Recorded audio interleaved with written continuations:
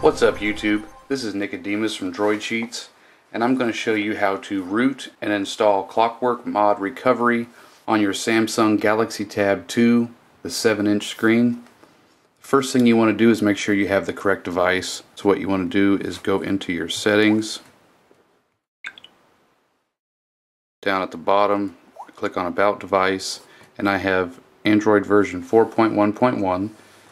So you need the latest over-the-air update, and then model number, mine's P3113. You can do this with the 3113, the 3110, and the 3100. So now that we're sure we have the correct device, make sure your device is not connected to the computer. Click on the first link in the description and it will take you to this thread at xdadevelopers.com. You need to make sure you download Odin, unzip the file and put it in its own directory so you know where it's at. Samsung Kies, that's basically iTunes for Samsung.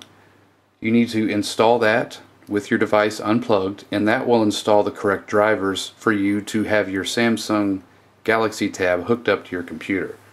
So make sure, first thing you need to do, download both of these and definitely get Samsung Kies installed so you can have your drivers. And that's the only thing we're doing with this thread here. I just sent you to this link because you can easily find these two files. And then click on the next link in the description. And this is single step flash Samsung CWM recovery plus root plus over-the-air recovery backup. So what you need to do, go down to the bottom of this first post and you will see for the different devices the Clockworkmod Recovery with Super SU and BusyBox. So basically that means it's one file and you'll be downloading the custom recovery and rooting your device all at the same time. So I have the P3113, so I'll be installing this file. Save it to your device. I already have it downloaded. Once you download this file, you need to extract the zip file and it will give you a tar.md5. So right now it's a zip file. You need to extract it with WinZip first. And then what you need to do is go and we're going to open Odin.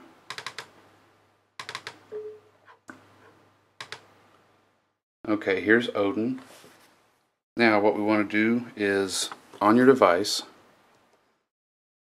you need to put it in download mode.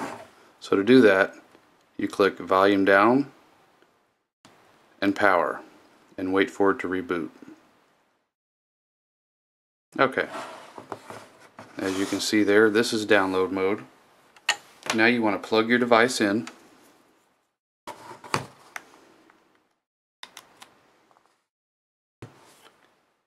And just click the volume up button and you will see this. And over on your computer you will see under Odin you have this yellow box and down here it says added.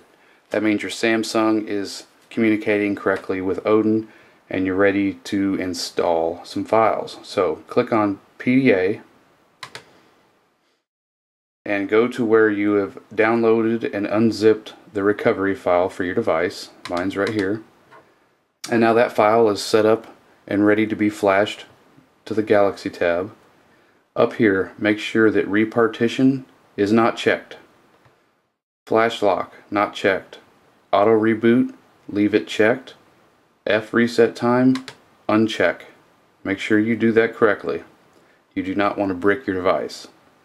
Okay, now you're ready to go. Just click on start.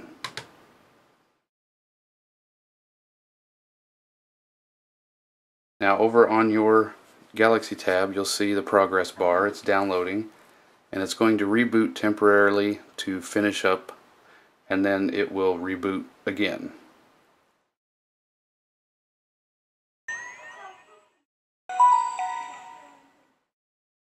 Now it comes up and says Android is upgrading. And there you go, your device is back on. Click on Apps. And you see down here you have Super SU installed. Click on that. says the SU binary needs to be updated. Continue. Click on yes, or click on continue to update it. That was successful. Okay, and that's it. The binaries are updated for Super SU. Your device is now rooted, and you have a custom recovery installed. Real quickly, I'll show you how to boot up into your custom recovery. We'll go ahead and unplug the device. Oops, slippery little bugger. Click on, hold down volume up and the power button.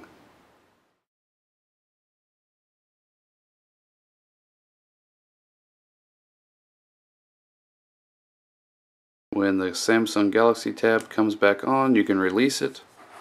Wait for a second. And there you go. This is Clockworkmod Recovery. Using your volume up and volume down to navigate through everything. Now, if you find some custom ROMs that you would like to install, they'll be installed, let's say, under your download directory. That's where I always put mine anyway. And then you could click on Install Zip from SD card, click on the power button, choose zip, click on the power button, and it'll let you go and find the file that you want to install. It'll